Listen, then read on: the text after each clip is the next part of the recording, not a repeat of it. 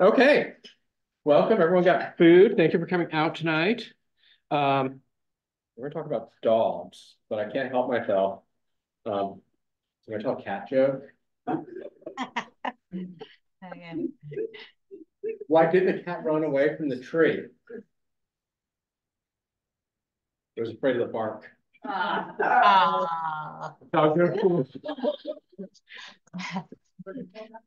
All right, and Judy, can you hear us? Yes. Okay. I hope you're enjoying your dinner too. About 4 hours ago. Yeah. Okay. All right. So let me get back in my screen. Okay. So we're going to talk about canine cognitive dysfunction tonight. Here's our introduction slide.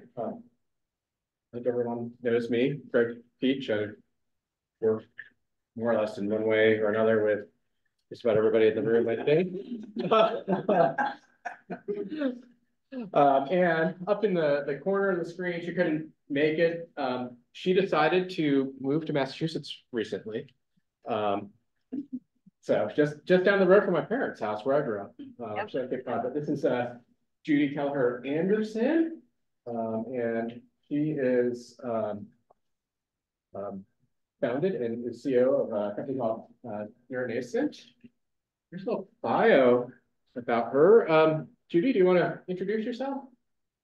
Sure. I'll go quicker than this says. So I've been in uh, biochemistry for a long time at a number of different biotech companies where I discovered and developed small molecule therapeutics for neurological disorders.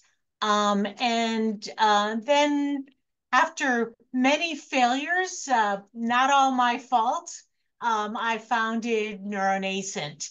And at Neuronascent, we actually discovered and are developing therapeutics. They've already, one of our therapies for age-related neurodegenerative disorders like Alzheimer's disease has already completed phase 1A. So we're heading toward phase 2, and maybe we can talk about that drug after.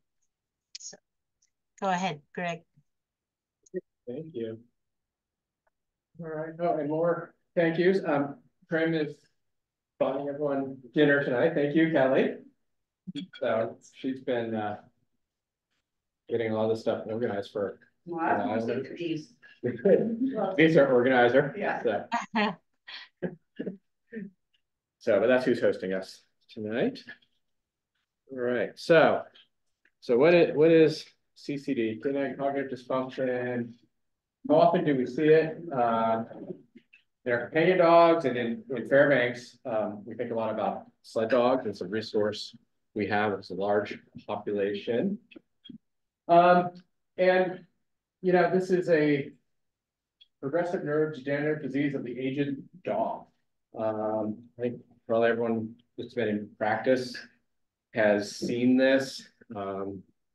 It's a pretty common thing that happens with old dogs as they age and progressively. Put on here, maybe found in up to 30% of aged dogs. I mean, pick a number and you can find a paper that says it's what it is. It really depends on what age range they're looking at. It's kind of across all the board. You see some really high numbers. Like I was reading something the other day, and they're looking at, like, I want to say like 16 to 17-year-old dogs or 16 to 18-year-old dogs, and it was like virtually all of them were scoring in that range, which is probably not surprising to you guys. But part of the problem is like testing it. Like, how do you diagnose it? Do you just say, well, yeah, I think that's what it is? So we want to talk about kind of what tests should we be using, and can we use in a reasonable use? Right now, the gold standard diagnosis is brain histopathology, which is not typically something done while you're still alive.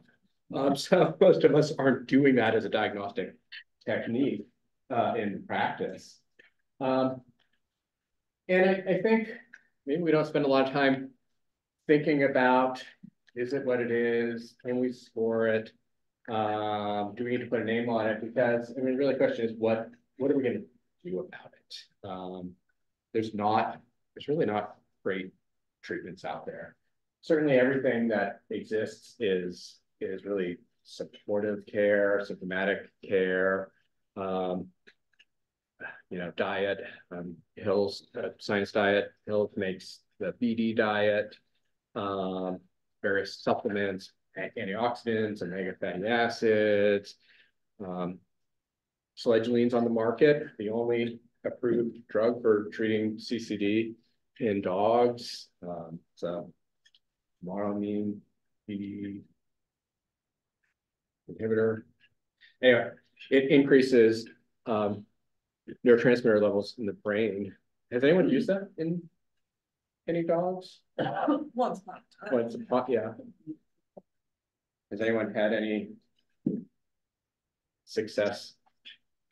See, head shaking? No. Yeah. It's a little spendy. Didn't do, yeah. We used to have conversations at Aurora about, do we stop this or special order for someone? Yeah. So it's on the market. People can pull data saying it works. I've not seen it work particularly well. People use melatonin for sleep-wake disorders, medications to increase cerebral blood flow, and environmental enrichment, exercise. These things maybe can help, but nothing's really stopping the disease. And it's a huge factor in euthanasia decisions for owners. You get these people, they haven't slept in 6 weeks because the dog is up every night, it's pacing, it's having accidents, it's barking when it shouldn't be. It's really distressing for people. And I've had clients go on medications themselves just having just their anxiety, their inability to sleep over this. I mean, it's really sad for everybody involved. And part of why we're talking about this is the human condition. And that leads me to the next slide. It's basically Alzheimer's. It's an extremely similar disease to Alzheimer's. Yeah.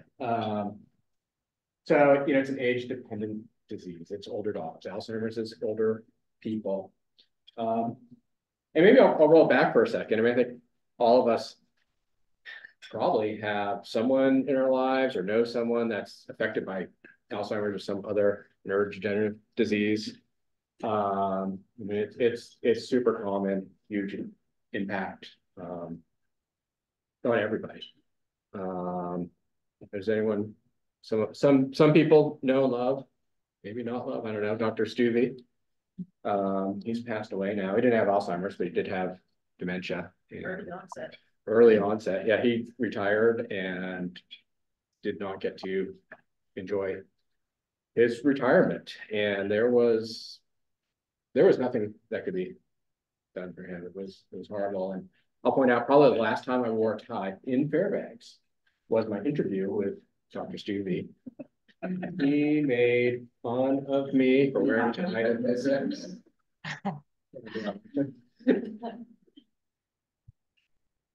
So it's really similar to Alzheimer's disease, and we'll talk about it a little bit, but it is maybe the closest natural model to Alzheimer's disease that we know of in the animal world.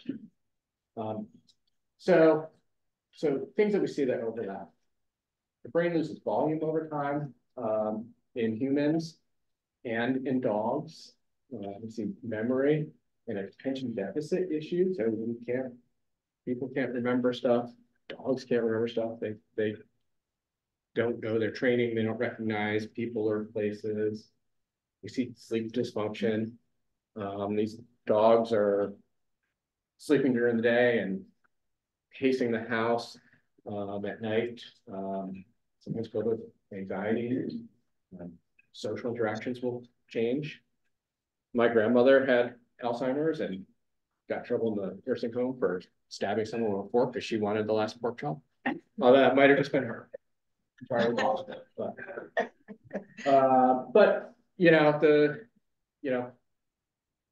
Fluffy is different than he was 2 years ago.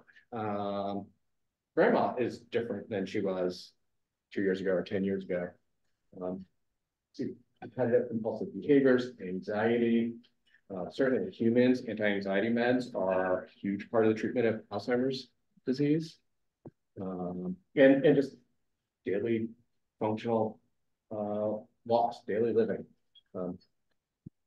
Dogs start having accidents. They start to lose control of bodily functions, awareness, remembering that I'm supposed to go outside to potty, sometimes aggressive. And also, man, this was something I didn't know till I kind of got involved with this. And this is in people too. They lose a sense of smell, which is really interesting. And if you've ever done like the scent training classes over at Positive, or have worked with dogs or seen a dog brain, smell that's how they view the world, is smell. It's super important to them. So I think that's a really interesting thing, especially in dogs, because the amount of brain power that can smell is just huge compared to. So I was just thinking, as you were talking about the importance of hearing in humans. So there's this connection between hearing loss and cognitive decline. And in the dogs, it could be smell and cognitive decline. For sure. So the two senses, they're different, but it's the way that these being, that we take in our information. Right. Yeah, and that's certainly possible. That's something we wonder about. In both dogs and people, when you do that histopath of the brain, you see protein deposits. They get beta amyloid plaques, they get neurofibrillatory tangles, just things really go heck in a handbasket inside the brain. Oh, and in CCD, they like you frequently read this acronym DISHA, so disorientation, altered social interactions, altered sleep-wake, house soiling, altered activity, anxiety. So that's kind of in a nutshell what we're looking at these guys. So, what are we doing to diagnose them? And I mean, it kind of, I think, in clinical practice is mostly like, yeah, it seems like that. And right now it really is a diagnosis of exclusion. The old dog may be moving funny or not sleeping at night because he's got really bad arthritis and he hurts, or something else going on. But you can't find anything else. Walks like a duck, quacks like a duck, doesn't sink. Maybe it's CCD. But so things that we can use, there's a variety of behavior scales. We're going to talk about the CADES questionnaire, and I've given you guys all a copy of that. Oh, and I also on the table are sign-in sheets if everyone can sign up. So I would say you guys were here to do that at the start. But we'll do behavior scales to help identify CCD dogs. We can potentially look at anosmia testing to see how well they smell and maybe track that over time and look for loss of smell.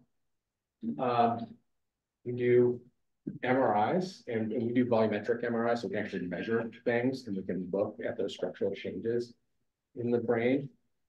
And in all aging, your brain shrinks, but it's more print, so these neurodegenerative diseases. And this really a pretty new thing, blood biomarkers. In the human side, they're looking at blood biomarkers as part of the diagnostics for Alzheimer's disease in people. They exist in dogs and hopefully someday become a tool for us. We'll talk a little bit more about those. So here's our CADES questionnaire. With 2 behavior scales up here. So on the left is the mini mental state examination, MMSE. This is one of the tools they use in people to identify cognitive impairment. So this is what year, what season, what date, what day of the week, what month. Yes, these series of questions, and you score them. And so in people, you want to score high. So on this scale, greater than 24 was cognitive impairment. 18 to 21 was MCI, mild cognitive impairment. So MCI gets used as a term a lot in humans. We're not willing to say it's Alzheimer's, it's just MCI. It's just a transition state maybe. And then when you don't fall below 17, it's severe cognitive impairment. That's when everyone's convinced that things aren't working well for you. So that's been around for a while. Not terribly long ago, this CADES scale, which is Canine Dementia Scale. CADES was the acronym they came up with. They published this in 2015. And it's a nice scale, and it's something that is really based on owner observation. It's broken down into 4 domains. So looking at spatial orientation, social interactions, sleep-wake cycle, and house soiling. And so the intent with this is for the veterinarian to see their client, see the patient with the older dog. How are things going? Give any concerns. Hey, your dog's 8 years old, it's 10 years old. What are you changing? And we can score the dog. And so, we work through this and say, ask the questions. Are they disoriented in a family environment, either inside or outside? And if nope, everything's normal, they get a 0. If I see them get lost in the yard multiple times a week, that would score a 5. So we have 0 to 5 scale of kind of severity. So once in the last 6 months, at least once a month, 2 to 4 times a month, or several times a week. So we kind of work through these questions and we score each section and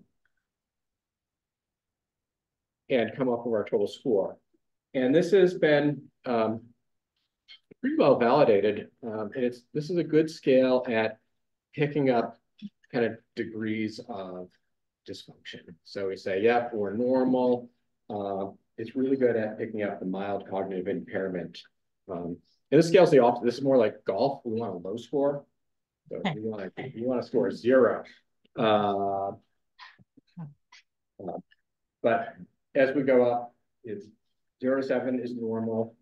8 to 23 is mild cognitive impairment. That's that MCI, maybe that transition state, but something going on. We get up to moderate cognitive impairment, and eventually severe. And those guys, the severe dogs, it's really quite noticeable. So this is the tool. I've given everybody a copy of this, and I'm going to send it to people. Love to see people start trying to use it in practice. They get the older dog, and it could be something that you include in your medical record, as part of a senior workup. You've got BCS in your record, and you could have a CADES score, and that's something you can track over time, and try to identify these guys, talk about strategies to manage them.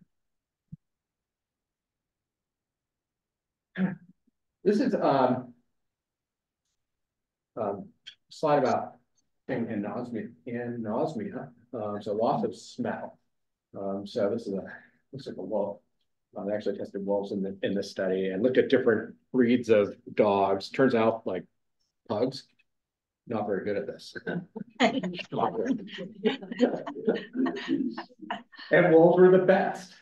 But this is an interesting test. And what they do, they've got these kind of ceramic pots, and they're covering up these, what did I do?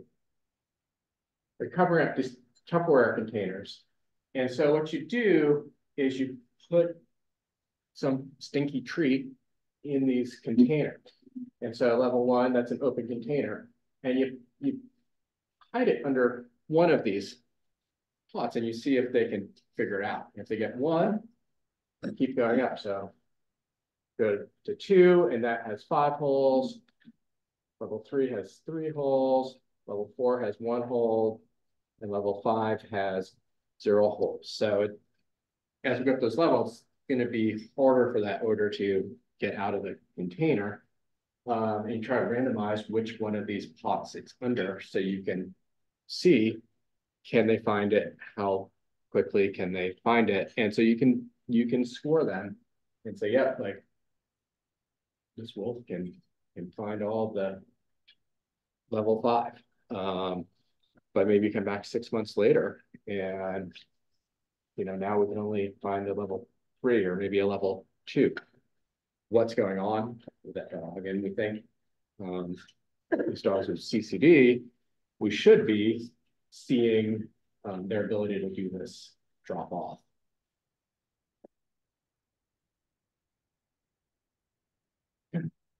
So MRI, we love to talk about MRI. We love our MRI.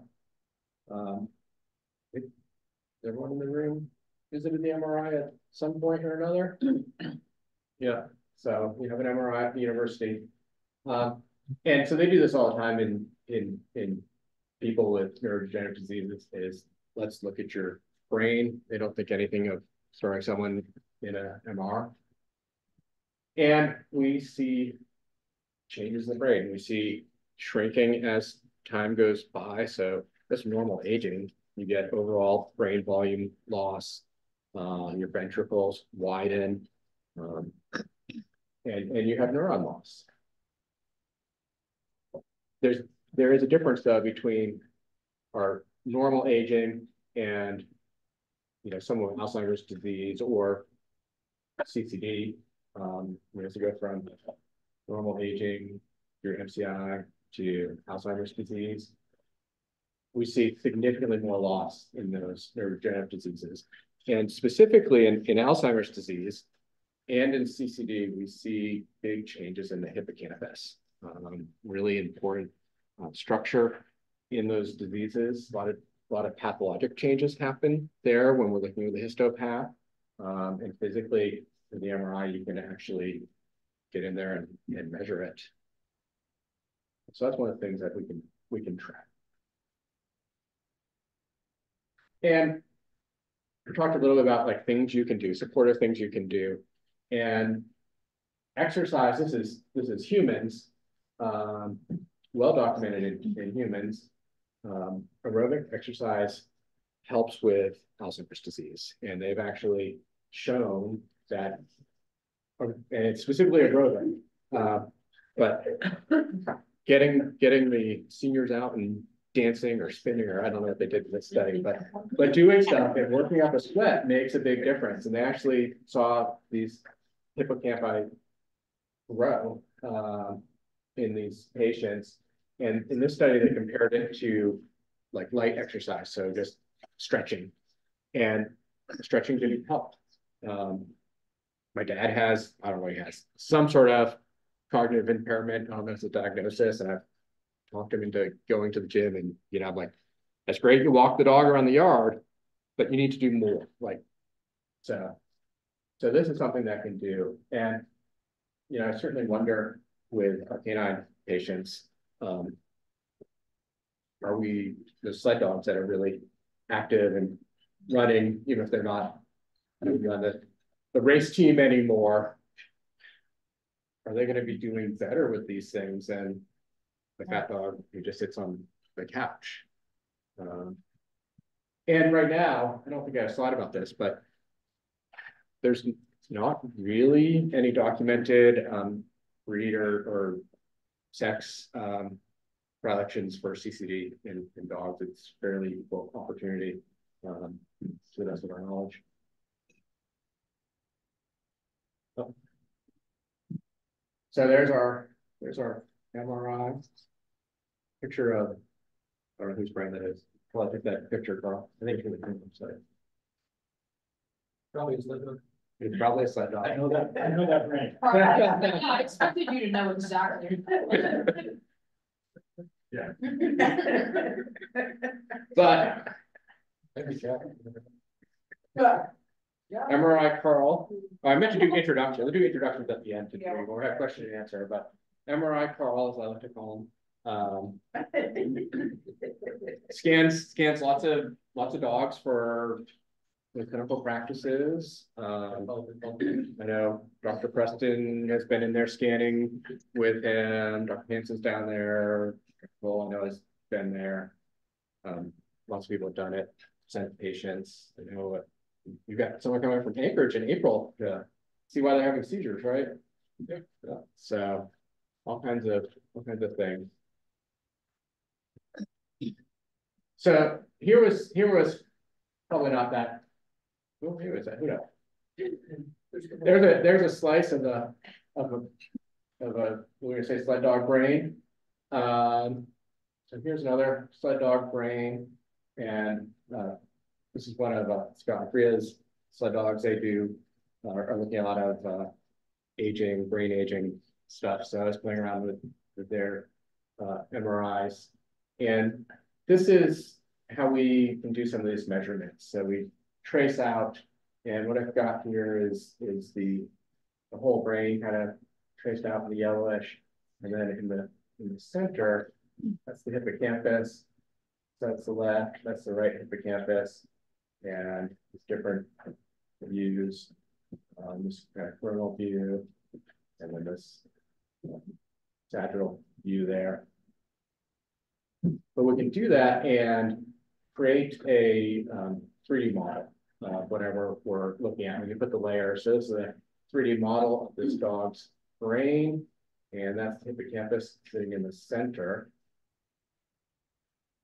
We can actually spin that around and look at it. But when we do that, we can actually then start to develop measurements. So what did I measure this dog's brain at? Just over a cubic, or hippocampus is just over a cubic centimeter. And one of the things that people will do with canines are a little bit more challenging to do this with than people. People's brains are all pretty similar. Mine's maybe been accused of being different. I think Hayden Neville just the other day accused me of that. Do we take an MRI? Yeah, sure.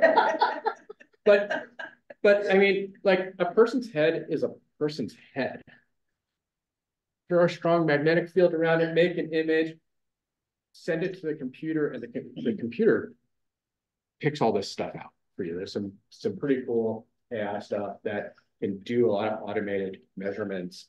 And there's just so much heterogeneity in dogs in general. I mean, was it the ASAP spay neuter the other weekend, and there was some little like 20-pound dog there, and then there was some 70-pound dog in the other side of the room, and like they were cousins. So, just these crazy differences in size of the overall volume of the brain, but their shape. So a sled dog's brain is going to look a lot different than a bulldog's brain.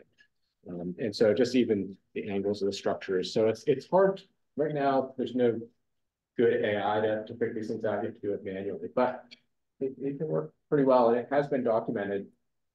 Changes over time can be tracked. So obviously doing an MRI is harder for us to do with our patients than you to do with your grandma. Sometimes grandmas that have the Alzheimer's because women live longer, and human females are more prone to it. I don't know why. Judy might know why, but you can do an MRI, you can do a PET scan on a person. just need their insurance to pay and just throw them in, hope they're not claustrophobic. You know, we've got to put them under anesthesia. It's a lot of money. You know, kind of to what end are we going to do it sometimes? So I'm really excited about the possibility of blood biomarkers, both in dogs and in people. And probably the last 5 years-ish, this has become a big thing in people, and they're doing, I think it's a part of standard workup many times in elders. And so one of the markers that we're interested in, and Judy is going to talk a little bit about it, I think, later on, is phospho-tau. And tau is a protein in the brain, and its job is to help form the cytoskeleton of nerve cells. So the top of our slide, we get this nice happy axon, and it's being held open by these nice lined up tau holding it open, just doing their job. With Alzheimer's disease, with CCD, tau gets phosphorylated. And so when that happens, those molecules get disrupted. They don't function properly. So we start getting disruption of these tubules, kind of clog up the brain.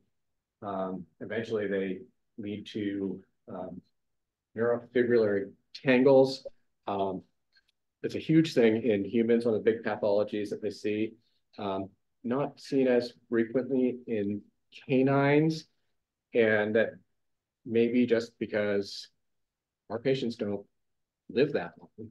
Like our patients' entire lifespan, maybe the time period, maybe it's 10 years. Well, maybe that's the time that you have had Alzheimer's disease that's preclinical to MCI to having an actual significant cognitive impairment and being declared Alzheimer's. So you've had lots of time to develop an FT.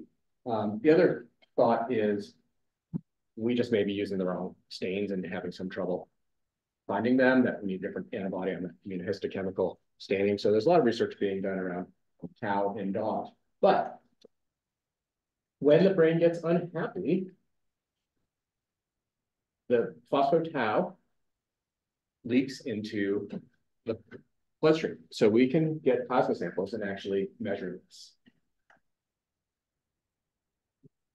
And so the reason we want to try to understand more, try to think about how can we diagnose this, how can we start keeping track of it, we obviously want to do the best with the tools we currently have, but we want better tools.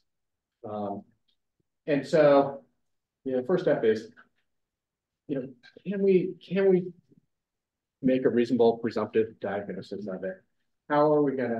What criteria are we gonna use for that? And once we've set up, like, this is what we're gonna call it. We're gonna use our CADE scale. We're gonna do ethnosmia testing. In a research setting, we're gonna get an MRI. That gives us a chance to then start testing therapeutics. And what we'd like is to test a safe experimental therapeutic that can help with these deficits in animals and humans. So having said all that, and having Judy introduce herself as developing pharmaceuticals for neurodegenerative diseases, I'll let her chat for a bit. Great, thanks, Greg. So we're doing something maybe a little different. We're talking about potentially taking drugs for CCD before making them available for humans, perhaps for the first time.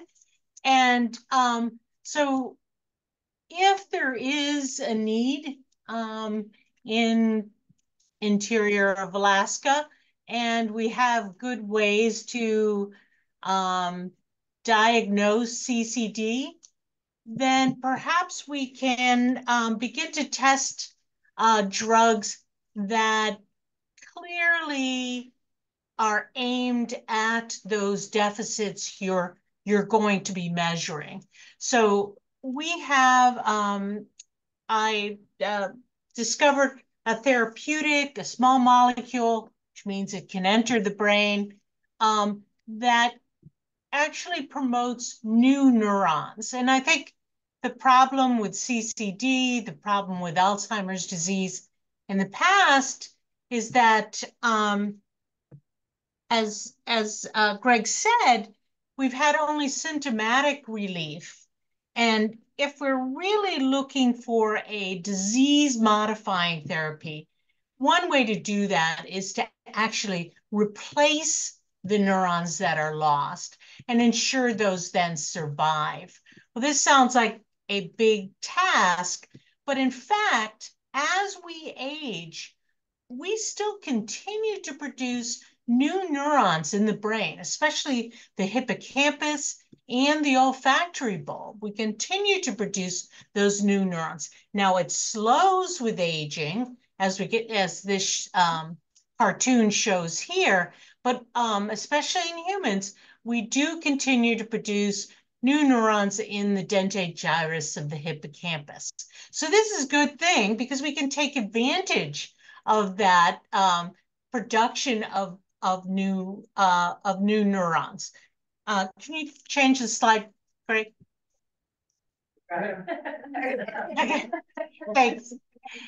So what we originally did was we used what's called a phenotypic screen, which means we take libraries of small molecules. These are all novel.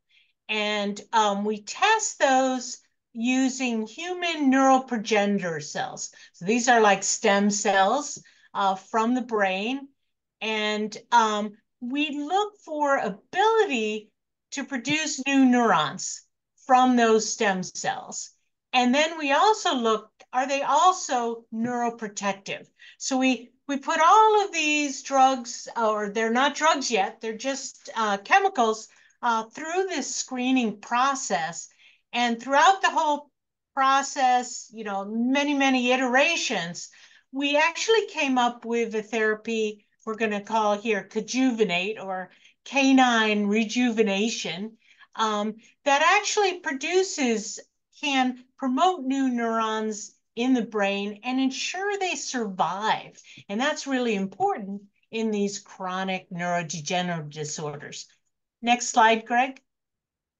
So this is just showing you as we increase Cojuvenate, or for humans, it's called NNI 362 after Neuronascent Inc. 362.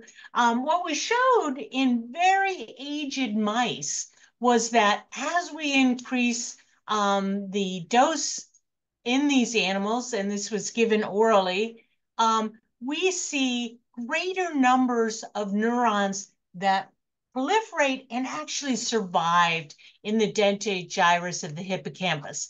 And you see the hippocampus slice below, where vehicle, you see very few neurons that were formed and survived. But with NNI 362, over a 6-week period, we see many new neurons in the hippocampus, the dentate gyrus. And what this importantly leads to, and hit the slide again, Greg, is that, and keep going, is that when we, I think one more, when we see these new neurons, what we saw was that we could actually reverse aging deficit back to young levels. So with NNI 362, the far right bar is back to, this was a cognitive measure, is back to the young levels on memory. So this is really important. So this was that correlation between new neurons being formed in the hippocampus and actual reversal of a deficit. So that means we can start with animals, with humans that already have the disorder. We don't have to give it before it happens. And that's really critical. Next slide, Greg, please. In a totally different model, this wasn't an aging model, this was a model of degeneration. We actually reversed anosmia as well. So back to, again, normal levels.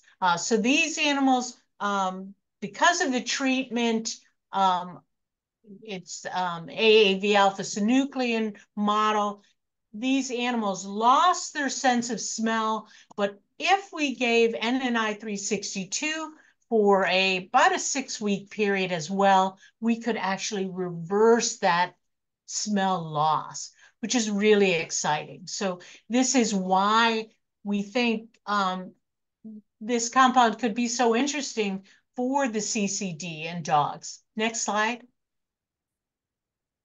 Anosmia is really an interesting concept, and I'm sure everybody's heard, with COVID, etc.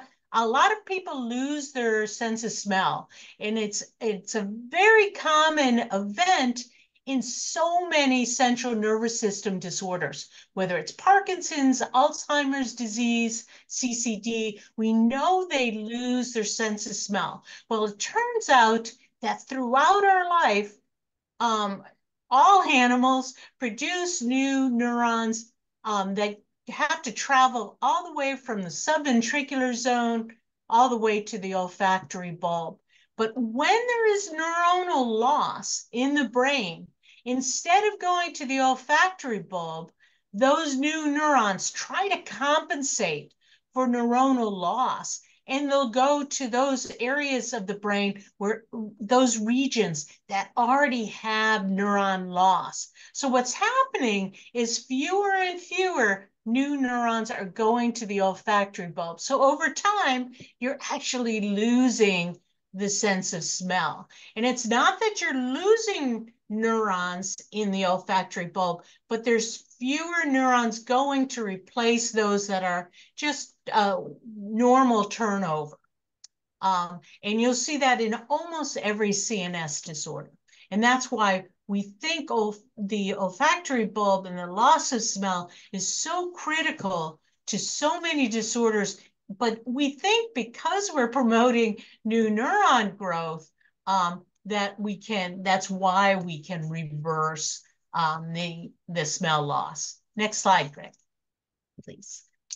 So we actually have tested Cajuvenate or NNI 362 in healthy aged population, humans, in a phase 1A. We had to have an IND. These quote aged people were 50 to 72, which was a little disconcerting for us that are in that age category. So we're testing aged individuals. Really, we started just for safety and pharmacokinetics. Next slide, Greg. And what we showed, and next, is that with NNI 362, again, this is orally administered, we actually saw more potential treatment-related adverse events in the placebo group than we did with NNI 362. So extremely safe profile. This is still an experimental drug, but it looks like a very safe profile. Next slide, Greg. But what we also did, since we took plasma for pharmacokinetics, we also sent the plasma out, and we looked at that plasma biomarker that Greg was talking about, phospho-tau 181. And indeed, we showed a very significant drop of the phospho-tau level in plasma from baseline. The placebo subjects had no change in that baseline over a 2-week period. So this is really nice. We're getting a lot of different effects. This one, even though it's a phase 1A, we were able to show indeed the drug gets into brain and appears to have a beneficial effect without significant safety issues. Next slide. So here, just a quick summary of Conjuvenate. We know in using stem cells or neuroprogenitor cells, we can promote new neurons, human neurons.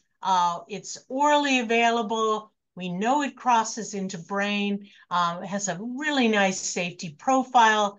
Reverses behavioral deficits. So it appears to be truly a disease modifying rather than just a symptomatic effect.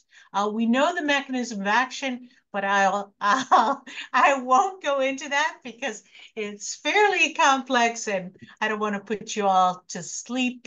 And we completed the phase 1A, but as you know, for humans, we're going to have to do a lot more phase 2 as well as a phase 3. So it's a long process, but we're actually planning for Conjuvenate in CCD animals. So this is one way we can trial the therapy and actually get it even potentially marketed well before we do for humans. Next slide.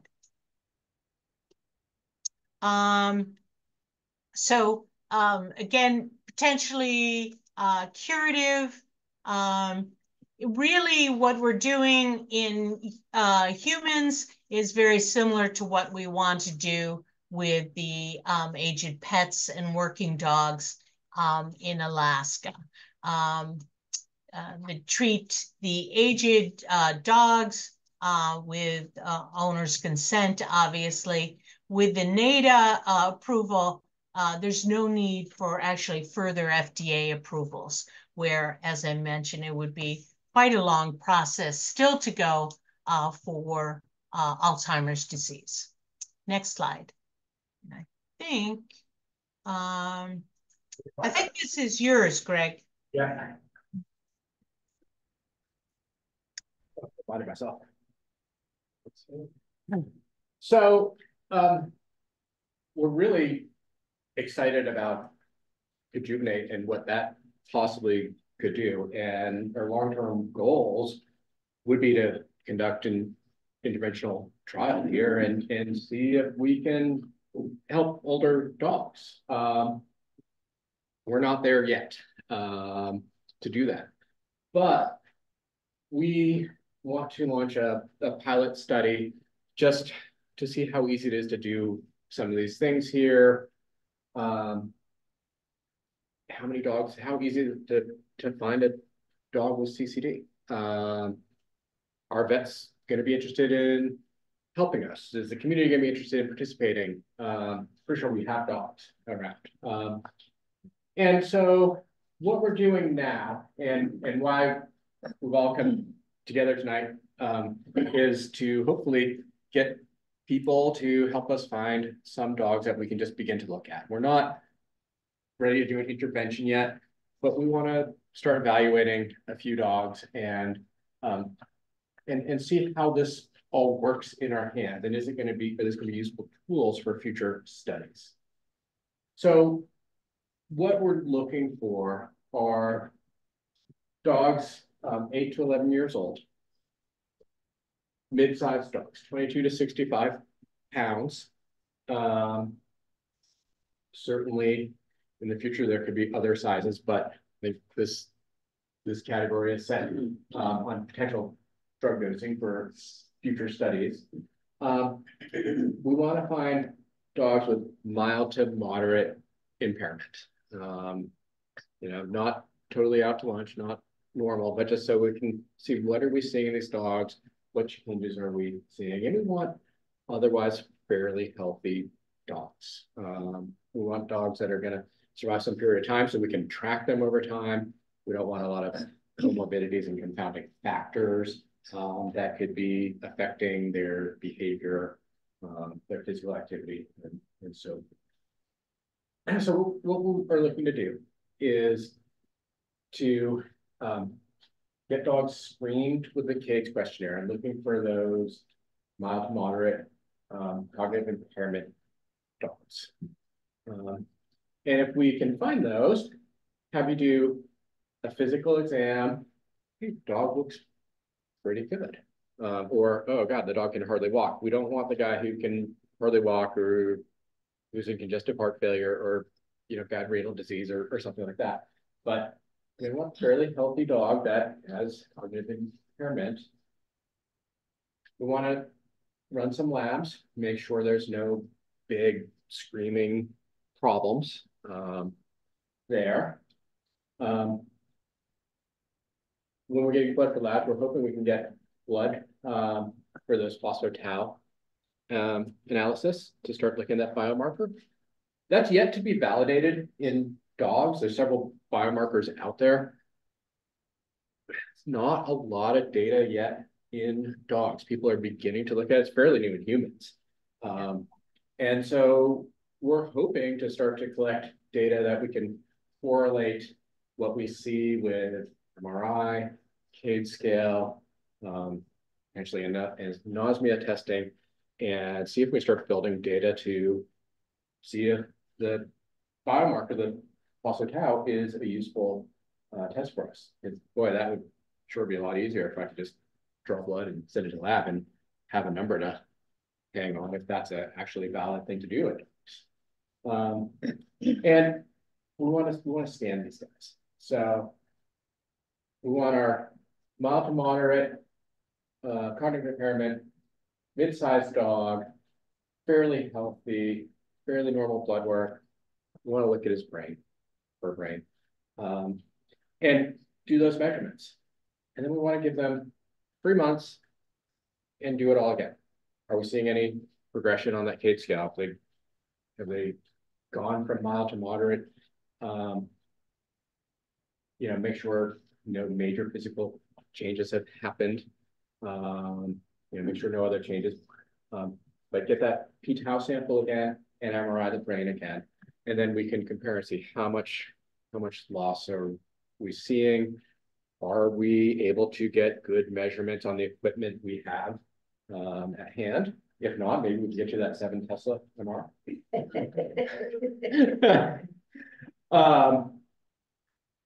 And so that's our idea, is to see what we can start identifying. Right now, we've got a budget to scan 2 dogs.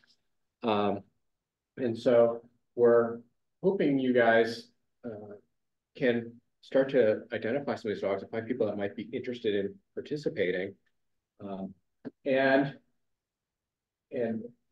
talk to us about it. And so the idea is, if you know you're going to be seeing someone, or you're talking to someone like, hey, this might be a good candidate, get in touch, just to make sure we have budget. Because we're going to pay for physical exam, lab work for that patient. So if you've got someone that you think is a good candidate, we'll cover that. If that all looks good, yeah, they're healthy, nothing crazy in blood work, we'll pay for the MRI. We're gonna have the MRIs read by a radiologist looking for any other abnormalities there. And then we'll ask in 3 months to just repeat that process. And again, we pay for that also. But the asterisks talk to us if we spend all our money and we don't know someone's coming, we may not have money left.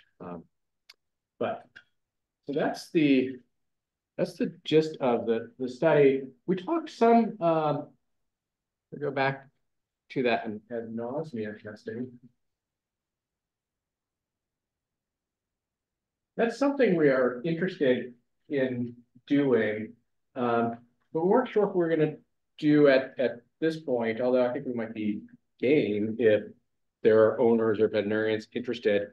I think once you're set up and trained to do this, it's probably not a big deal, but you got to make sure we're randomizing stuff, we're not contaminating the inside of the bowls with our spam or whatever stinky treat we put in there and so forth. Has to get video recorded so we can then review it and score it and stuff like that. So when we get to the point of doing an interventional study, this is definitely something we want to do. I think one question we had for you as a group is, how do you think you can identify smell or loss of smell in clinic? What would work in clinic? You know, setting up the hall at Aurora to, you know, do this is probably not going to be great for the function of the clinic. But, you know, what sort of questions could we ask, or if you ask clients that you think might be useful information for us? High value versus low value traits. Sorry. Yeah. Same, and I put in the bowl, so looking all around for it, and you're like, okay, I mean, that's not really like my thinking. Yeah. Well, and I think that's where we're not quite at that level, but that could be something to ask along, like we're doing the paid questionnaires, you know, have you noticed any loss of smell? And, you know, potentially if we get our 2 research subjects, you know, identified, we can work with the owners to, you know, set up doing this or something and see how functional it is.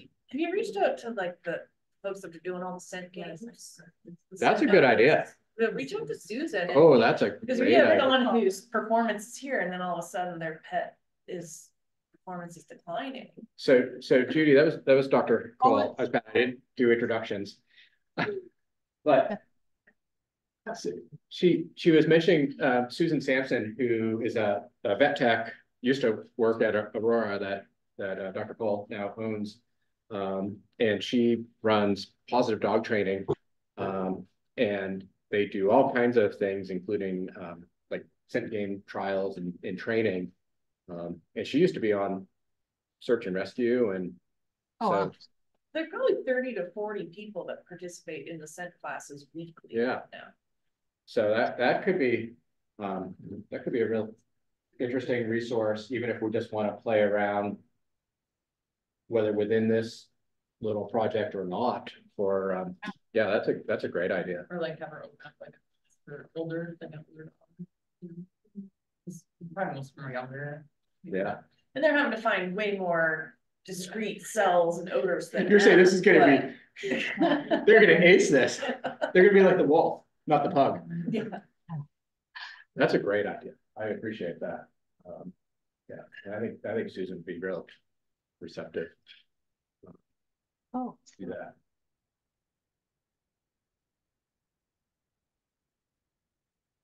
I think they also talked about, Greg, I think, oops, so one of the scales they had, it wasn't the Cade's, but they used a system where they took the dog out into the hallway, ate a treat or a piece of meat or whatever it is, and then let the dog back in just to see how long it took.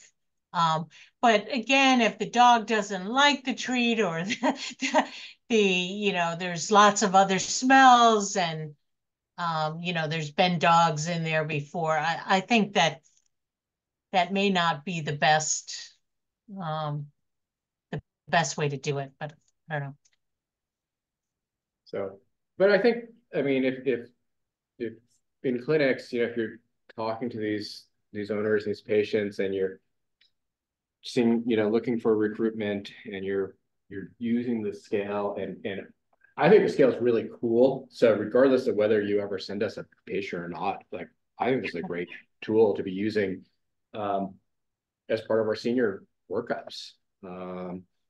And, you know, I mean, we report things like PCS, pain scores, all our other vital signs, and it could be a valuable way to track these patients. So, yeah, and that's my next slide. Oh, question. I go back to those language. So I see, is that total T4 and uric acid? Is that what? Urine asks. Oh. Yeah. So what do you like? Uh, kind of highlighted. They're just kind of the general standard workup, looking for health. Yeah, yeah, Okay. yeah. So that's kind of the standard. That's what most people looking at the stuff are looking at: blood counts, serum chemistries. Right. Time of day or for people, or you just do? We're just checking. I mean, I personally am not a huge proponent of just checking a T4, but it's on lots of the panels and a lot of the literature where people looking at similar things have it in there. If you saw a low total T4, it doesn't necessarily mean anything. That's an indication you should look further. Yeah. We talk with the students, do not treat them just on that, do some other tests. But Yeah. So It's kind of a down the line, or maybe more of a study plan question. This is a pilot and you're doing 2 dogs. Is there a decision point? Are you either proceeding or not based on what you find in these 2 dogs, and what is going to make that decision? Oh, good Because question. theoretically, a pilot is going to lead to a study or not, and it sounds like you're going to do it anyway. So I'm just curious, I guess, why the pilot of 2 dogs, if it's not going to matter. well, go ahead, Judy. I think it will matter. We as a drug company, I don't necessarily have one place to do the study. So because of the number of dogs and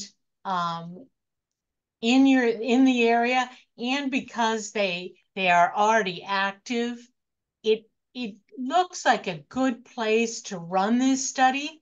But if you don't have any CCD, if you're not identifying any CCD, there's not a lot of community involvement, then probably it's not a good idea for us to be testing the drug first in Fairbanks.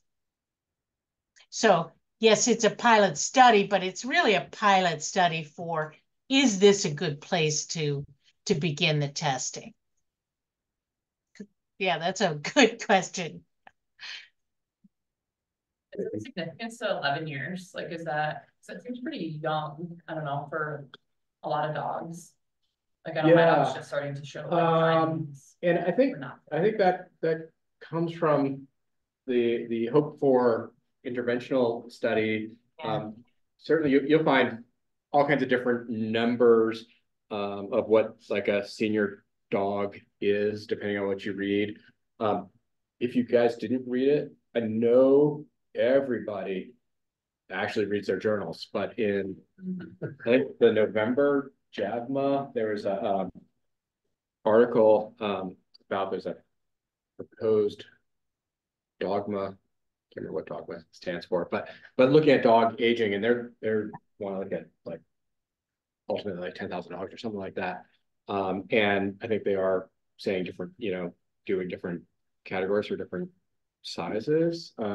Judy, why did you come up with that criteria specifically? Yeah, we don't want dogs that die at our hands, basically.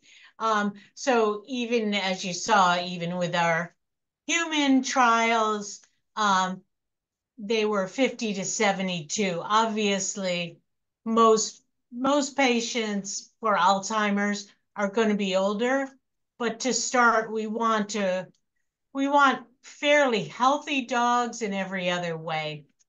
So preferably we start here, but then we could move into even older dogs. Absolutely. And one of the things I don't know if I really spoke about, we like dogs. There's a lot of interest out there in developing dog models as translational models for things like this, and not just like your lab beagle, but going out there and companion animals. Dogs share our world with us. They're like, we don't know why these diseases happen most of the time, but they're in the same environment. They're eating similar foods, sometimes the same food. They're exposed to the same things. like people are all different. You know, if you get the strains of transgenic mice, they're really not great models for coming up with new drugs for these things. They're not a natural model. Dogs have this disease really similar to Alzheimer's, like almost identical. It's really hard to do these studies in Alzheimer's because it's such a slowly progressive disease many times. You know, if it takes you 10 years to look at something, like, I mean, how many decades to like answer a question about like one drug or something?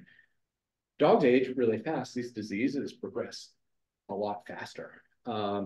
And so, you know, here with this, we're talking about 3 months. But, you know, most people looking at aging in dogs are, you know, 3 months, 6 months, a year, something like that for studies, and are seeing significant changes. The paper that they came up with, the CADES questionnaire, I mean, they were, I think they were looking at a 6 month time period, and they were seeing progression in dogs. And so that's one of the cool things about dogs is, I mean, apart from dogs are cool, they're a great model for people because their effects, we can see effects so much faster, and hopefully we can help dogs. But if we can translate that into ways to help people, it's faster. The 2 dogs that you're looking for, you want to be fairly confident to have some Yeah, we want some like level. other things have been ruled out, and that this is your fairly confident that this is what's going on, so that Yeah. there is change. Yeah, exactly. Yeah, we just want one variable to worry about. And is that something that's like pretty probably recognized? It's I think it's gonna that, be well, and hard that's in 8 to 11 year olds. that's one of our questions is how easy is it going to be to do it? And I think recognizing like, Yeah. it's just old dog versus, you know, actual pathology, and the subtle changes, like, I mean, people don't necessarily recognize at home. They're not thinking about it, just think it's aging. And that's where, if we're talking to our clients, if we're using the scale, you know, scoring them, perhaps we can pick up those mild guys before they're the really obvious bad. Is there gonna be like an application deadline for these 2? Because I don't wanna start pushing this to clients and then all of a sudden say, oh, actually, they can't fund you. And also if there is a deadline, when is it? Is this gonna be like a scholarship? No, but there's If we get too many dogs, we'll find the money to deal with it. yeah. No, I'm not joking, really, seriously. I mean, I feel like, I think the idea is that we feel lucky to find 2, but we have no clue on how many dogs are out there. I'm not sure. I mean, if we put this up in clinic, I'm sure you're gonna have. Yeah. There's no drug yet. Yeah. There's no drug there. Yeah, this Yeah, is- there's no drug. We're just Yeah. looking at dogs right now. See how many dogs out there are. It's kind of a feasibility trial. Yeah, Right. it's got, but And Certainly. also I think, if I have, you know, I'm a very small little company, so I'm always looking to get, investment from the big veterinary pharma or biotech companies. So if I have data that I can show them, it makes it a lot easier for me to get the funding to do a full-blown study.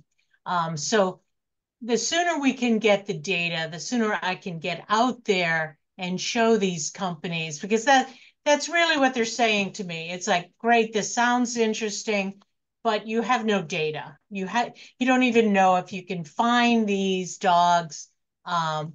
You can, you know, the vets know what to do, and how would they test your drug. If this is already set up, it's going to make it a lot easier for me to convince these companies to support this. along this diagnostic protocol, there is something like a health problem or comorbidity that arises, does the funding stop? Or do they? Yeah, I don't think we have funds to like treat the health Yeah, problem for sure. and stuff. And so, like, if you're like, oh, yeah, this dog has some mild impairment, physically looks good, I get blood work and there's, you know, needs an kidney disease or whatever. We're not gonna probably go forward with that guy. So we plan to, you know, we kind of plan like, okay, we'll do physical exams on, you know, a bunch of dogs, we put blood on some. Nice. Yeah. That makes a lot more sense. I think what I was trying to figure out is if they were gonna have to pay it back. Oh, yeah. Or So, like they do an MRI and there's a brain tumor in there. right, yeah, so yeah, no, I mean, we're gonna cover up to, Okay. we may drop them from, Okay. you know, and That not go makes sense. further. Yeah. But yeah. Okay. So, but, Oh, yeah, oh, hey, Carl has some. I was gonna say, yeah, because we did have it in the budget for having more than just the 2 physical exams and the 2 sets of blood work. Okay. There's, what do we say, like 10 or so? Or Yeah. whatever? we felt there was money for 20 physical exams and 10 sets of blood work, in that screening, you know, thinking, So you're gonna. So if it's heavily suspected, we can cover the appointments, and it's like, oh, if the appointment confirms, oh, it still looks like this. Yes. Then we can do the. Yeah, so if you, Okay, that you know, makes sense. if you've got a suspect, Multiple screening points, and it's, the budget's just tight for the MRI side of things. Gotcha. So Yeah. you're not putting all your eggs in one basket for one dog. Yeah. Right. Yeah. That makes sense. Yeah. Thank you. yeah, so yeah, we're gonna, you know, break it up Yeah, and so. that clarifies things. Yeah, so if you. It's a funnel. Result of people that need. It's a funnel. That's because like, oh, maybe we can figure something. Yeah, Yeah. that makes sense. And that's when we. Yeah, Okay, cool. Yeah, I'm really.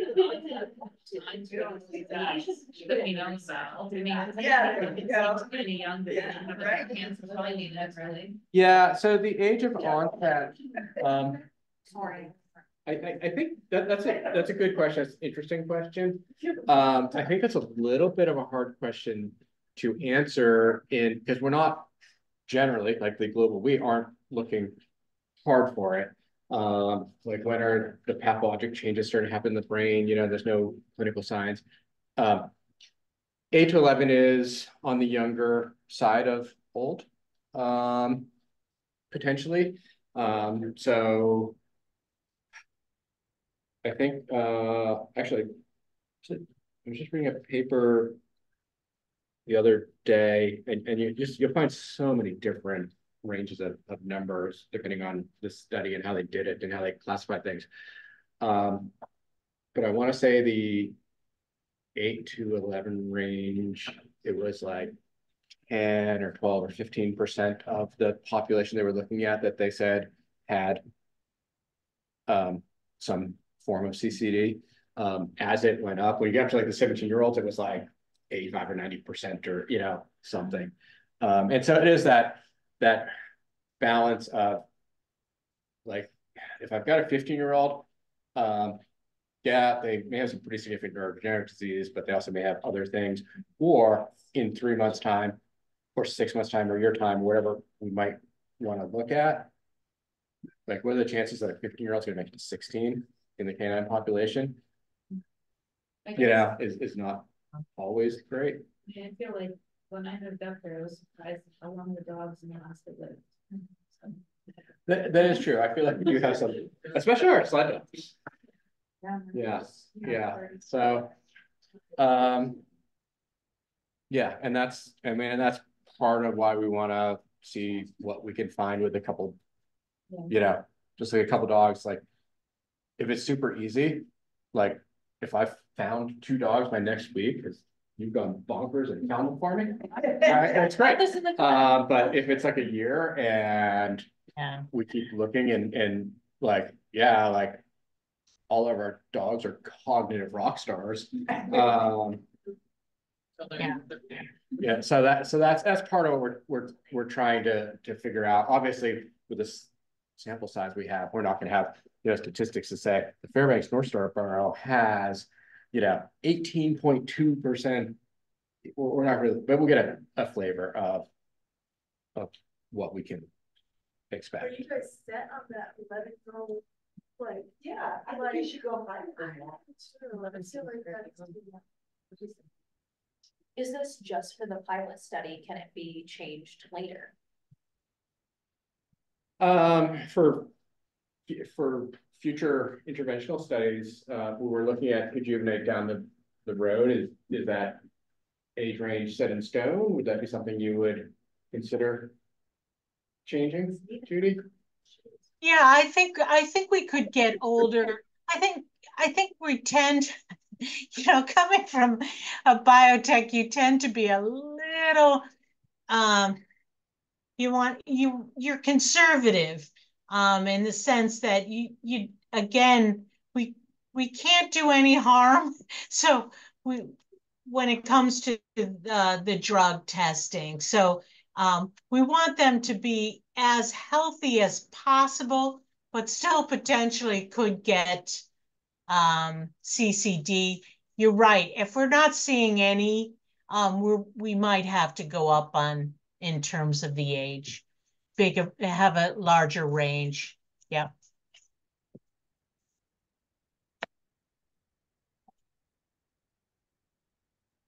Dr. Clark keeps sending us suggested patients that are 13. I know. I've got a 13-year-old. Mine's 13. Number one. I had got on the news, was on KUSC with this the other day, and I've had a few people like reach out to me. But like with a really old dog, or one of JC's coworkers has a Great Dane, and I'm like, I would love to talk to her about a Great Dane. And it's 8.5. I'm like, that's perfect, but my guess is it's not going to fall in our. Here's a mini Great Dane. And yeah, so these are limitations. Yeah. Yeah. Right. Yeah. Yeah. They're also on something that said that we can. No, we could talk about 120-pound chihuahua. I don't think that's a good health problem. Yeah. Yeah, it's probably not. It might have comorbidities. Yeah. We can't use it, but yeah. And so just clarify again that the initial screen is up to 20 dogs and you're hoping to find 10? We put in our budget 20 dogs at physical exam, 10 dogs to have blood work, thinking, well, like we'll have someone come in for Dr. Rember to take a look, do their wellness. They're 10 years old, and do the kids, and well, yeah, it's not gonna fit, for whatever she finds something, it's not actually impaired, it's got bad arthritis. But Dr. Fisher sees the next appointment and she finds one that's perfect and says, okay, great. It's checking these boxes, no other significant health problems. Let's go ahead and draw some blood, do that. That looks good. And then we kind of keep moving them on. And then I think there may be on how many we screen may depend on, like we're not committed to, like it's got to be this much money. But if a patient comes in, does the clinician make the call whether it's going to get the 370? I mean, so I'm confused. Do they come in and then you're doing it? And you say, hey, you might want to, consider this, and then the patient comes back for this initial exam? Because it's a physical exam is something you guys do. When they come in there. Yeah, I mean, they're presumably going to have, pretty much every time they come in, they have a physical exam. And that's the idea is, like, if we do some pre-screening, like, hey, I'm going to be seeing someone, talking ahead of time, or Pay that back. They get their lab work, I think, and work up that day. Yeah, like, hey, this works out pretty well. You might qualify for this. Then you're like, yeah, actually, they do qualify. Would you then say here's $370? And then, like, I mean, we we could do that if we made you could send me a bill, instead of them paying. Yeah, but then, I mean, like, if you guys choose, you're like, oh, I actually don't wanna move for whatever reason, you know, it's like, we could tell people. You might qualify to get $370 back if they want to leave study.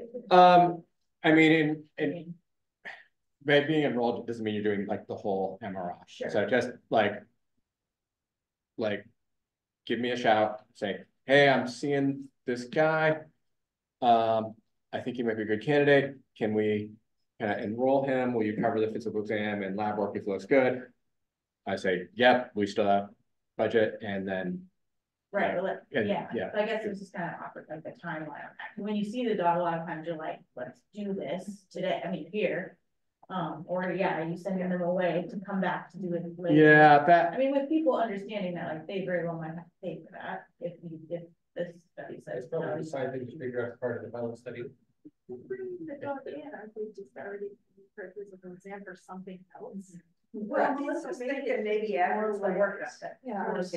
For anybody who thinks their dog might Right, have. so what if the Facebook pages for the vet clinics post about this, say, hey, we're involved in this study. And then you have a day where you line up appointments and we screen them through you first if they are pre-existing clients at our clinic. And then we just have a day where we knock them all out.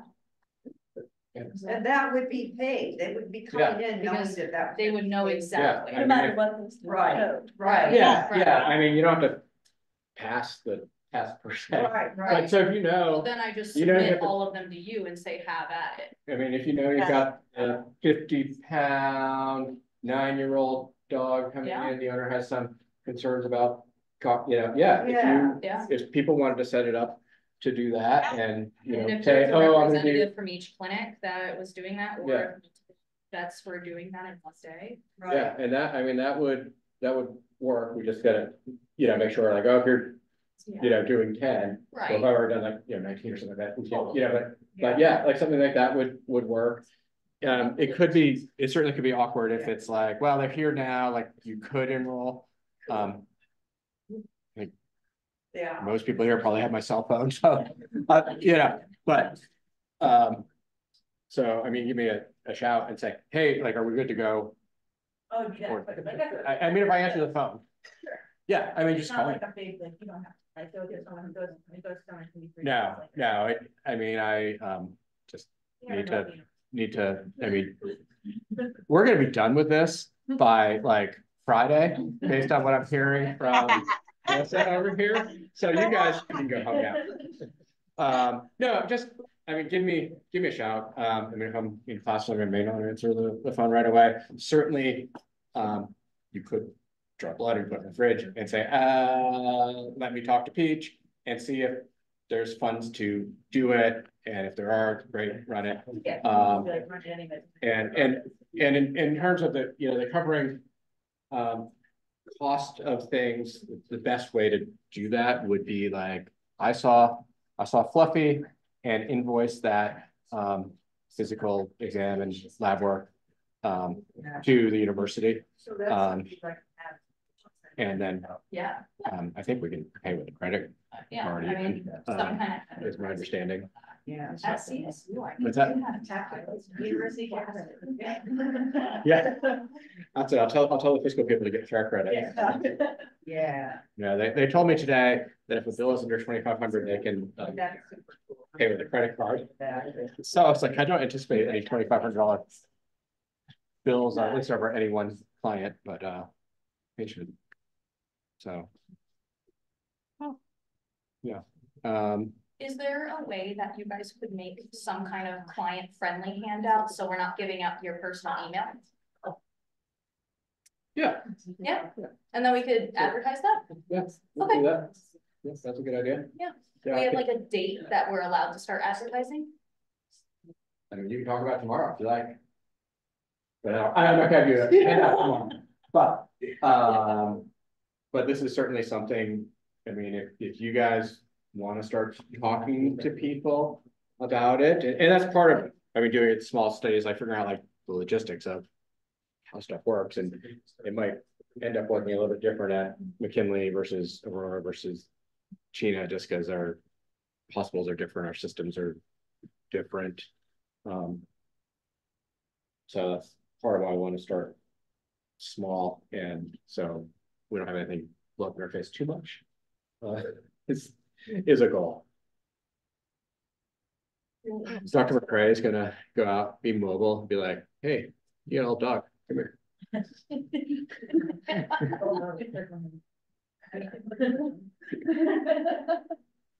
You know what might be interesting too? Just kind of thinking out loud. When I was, but I was thinking that once this project kicks off, to reassemble this group and have kind of like a check-in, everybody, you know, say what their experiences have been, their observations, and what you found, like every month or two or whenever it makes sense, to keep this community going. That's what I did. Oh, they did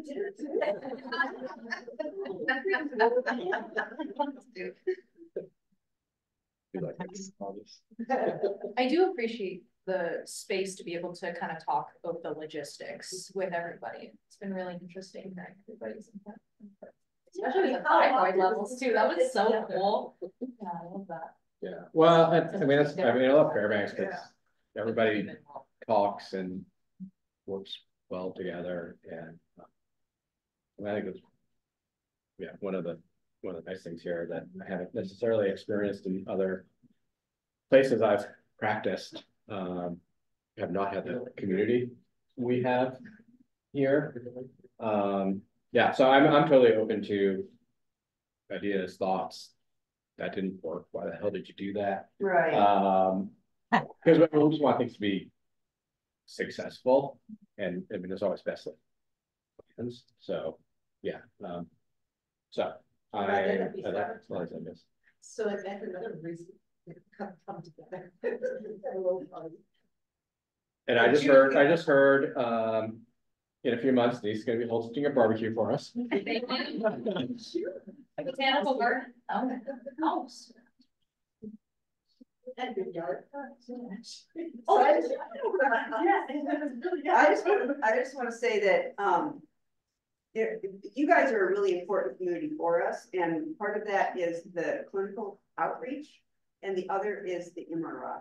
So actually, it wasn't TRIM that paid for this dinner; it was the molecular imaging facility that paid for it, and that's the Carl manages that, and that's where our MRI is. And so we are very proud of the MRI. I think it has made an impact thanks to you on the veterinary clinical community because of the veterinary diagnostics that we can do with the MRI. And the university puts in about $100,000 a year for that MRI. And they really want to see research happening with this. And so this is a really exciting opportunity for this kind of research. And also, you know, Priya Dunlap here has another research program that is very exciting that isn't a drug development project, but is a diet and lifestyle for dogs. And so there's a whole opportunity for a range of interventions that we can do here. And it just depends on, you know, what the community demands. What we want. And so we're, you know, at UAF, we're there for doing research, and we happen to be focused on biomedical research, and dogs are super cool. You know, I mean, I think that there's probably more dogs in Fairbanks than people. And, you know, who here has not loved a dog, you know? And so, and it goes beyond dogs, but right now we're just focused on dogs because it's, you gotta have some focus. Cats are less cooperative. But no, it's really exciting. And, you know, you guys, the veterinary clinical community is receptive to advances and receptive to research. And I think that this is the community for biomedical research. And I think, you know, working with dogs, what we find with dogs will have impact on humans, but it's also going to benefit the dogs. And so I'm really excited about this opportunity, and I'm really thankful for your interest and for coming, and especially for Greg for moving this forward, and thanks, to Greg. Judy, who, you know, has come with this and thinks we have potential. I got one more thing. Yeah.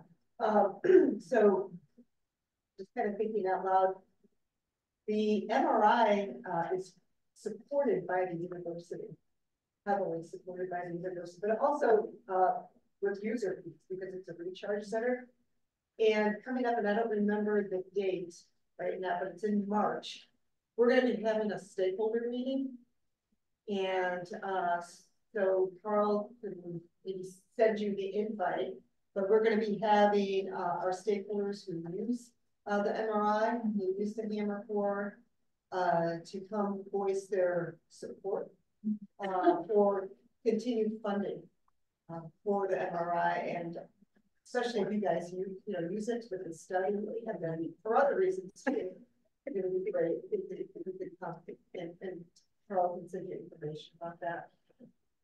No pressure, just to let you know.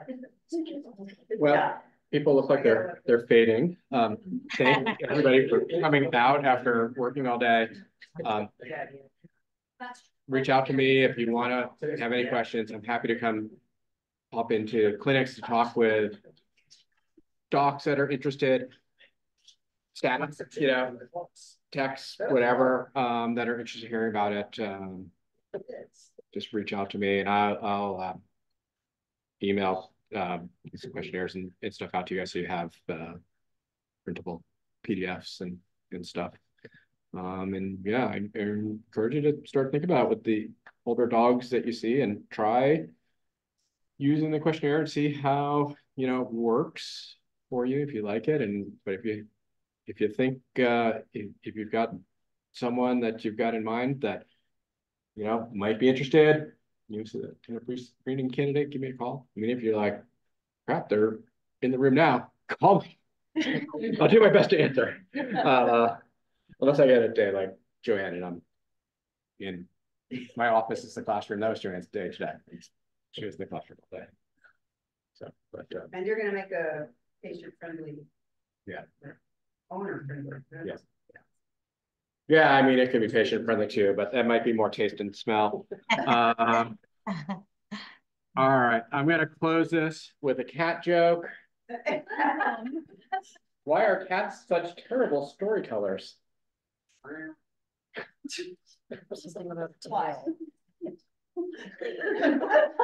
That was too practical.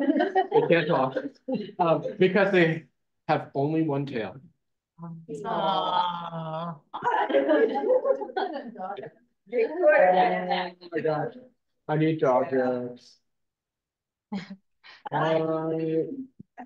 Thank you for joining us. Thank you. Thank you. Bye now.